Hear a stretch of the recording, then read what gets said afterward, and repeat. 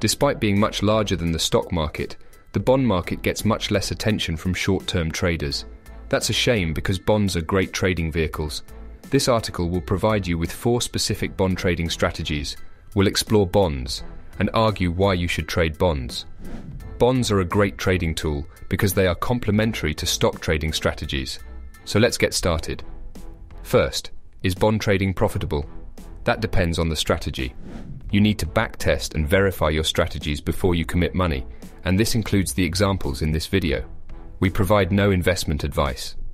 Second, what is a bond? When a bond is issued by a company or sovereign state, the borrower receives funds from investors which are lenders. The borrower promises to pay interest on a fixed schedule for a specific duration and to repay the principal when the bond reaches maturity and the capital is returned to the lenders.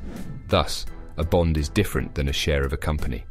In case of bankruptcy, bondholders are paid before shareholders, and thus bonds are less risky than stocks. Also, shares are generally deemed riskier than bonds because swings in price are more severe. Thus, bond trading should be less risky than stock trading. Because of less risk, bonds have not performed as well as stocks. However, there are different types of bonds: municipal bonds, government bonds, corporate bonds, junk bonds, etc. The bonds are not equal. For example, some junk bonds behave much like stocks and are the exception. Government bonds are the safest. Thus, we regard bonds as safer than stocks. In this article, we only look at long-term US Treasury bonds. What makes the price of bonds move? That depends on credit risk, interest rate risk, and inflation risk. When interest rates go up, the price of the bond goes down. Why would you trade bonds, and is bond trading profitable? Treasury bonds, for example, are less volatile than stocks, but the advantage of investing in them is that they typically have a low correlation with stocks, making them a complementary asset class. In the chart, the red line shows the 25-day rolling correlation between S&P 500 and long-term US Treasury bonds, while the black line represents the 200-day moving average. As shown, the correlation fluctuates over time, but the black line remains close to the blue line, which indicates 0, indicating a lack of correlation. Let's look at some bond trading examples with specific trading rules. Although the following strategies have been backtested using the ETF that tracks 20-year Treasury bonds, the ticker code is TLT. It might be possible to use the corresponding futures contract, provided that you adhere to the same official trading hours as TLT. Our first bond trading strategy was published a few years ago on our website, but it has performed well since then. The trading rules are simple. We buy on the 7th last trading day of the month, and we sell at the close of the month. This simple seasonal strategy has worked well and has shown a reasonably steady rise in the equity curve. The annual return is 5.45%, which is higher than buy and hold, including dividends reinvested. This is not bad for being invested only 28% of the time. But there is a new twist to the strategy. Let's make a second backtested strategy. At the end of the month, we reverse our bond position and go short, and we cover at the close of the 7th last trading day of the month. Again, we see a steady rise in our equity, even though TLT has risen during the backtested period. Our short position made 4.41% annually, despite TLT rising 4.6%. Short is very difficult to trade in both bonds and stocks, so this is a very good result. Let's now combine both strategies to make our third strategy. We buy TLT at the 7th last trading of the month, and we sell and reverse to short at the end of the month. We cover the short position on the 7th trading day of the new month. When we combine the strategies, the result obviously improves.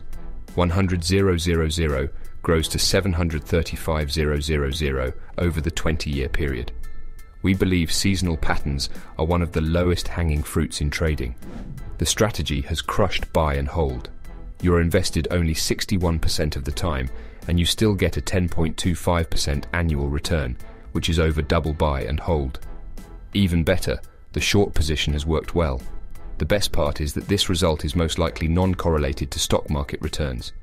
If we employ the last combined strategy on S&P 500, we get negative returns. This is a strong indication you might want to diversify your strategies to other assets than stocks. Let's now look at the fourth bond strategy. It's a long bond strategy where we buy TLT based on 2 variables, one price action variable and one seasonal variable. We exit the position on strength. As you can see, it has performed well. The 227 trades had an average gain of 0.44%, which equals 4.8% annual returns. Also, please notice the low max drawdown from an equity peak. We are not revealing the trading rules because it's part of our membership program. The 4 strategies are examples of how you can make money trading bonds. But one of the main reasons for including bonds is diversification. They are complementary to many other assets. Let's show you an example of our membership strategies. The equity curve shows the return of 3 different S&P 500 strategies combined into one portfolio of strategies. The average gain per trade is 0.7%, and the annual unleveraged return is 11.5%. This is good, but we can improve it by adding bond trading strategies to the mix. By incorporating complementary bond trading strategies, the annual returns rise from 11.5% to 19.2%, while also reducing drawdowns.